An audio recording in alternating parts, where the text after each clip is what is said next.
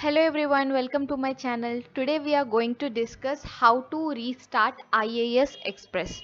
Okay, so we usually have here, there will be an option for the latest update, like in extensions menu. If you just click on extensions menu in Dynamics 365, you'll be able to see here the restart IIS Express, but this is for the latest one. Okay, yes, but manually you can also do it via command prompt. Like first we have to go to the search and CMD, just type it as a CMD. You'll be able to see a command prompt here.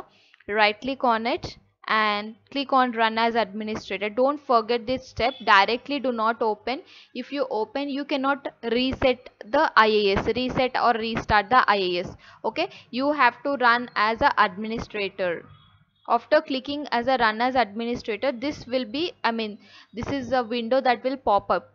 So you want to allow this app to make changes to your device? Yes. Okay, if you just click on OK, you will be able to see a command prompt this way, so that you can restart the IIS. So for this you need to write it as IIS reset, RESET, and click on enter. So it will stop the IIS service, and again it will start the IIS service, so that it will be restarted successfully. Okay, see here, internet services restarted, successfully restarted.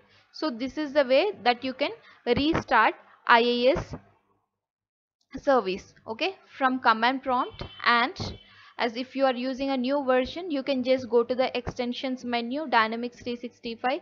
Here you'll be able to find restart IIS Express. Okay, thank you, bye.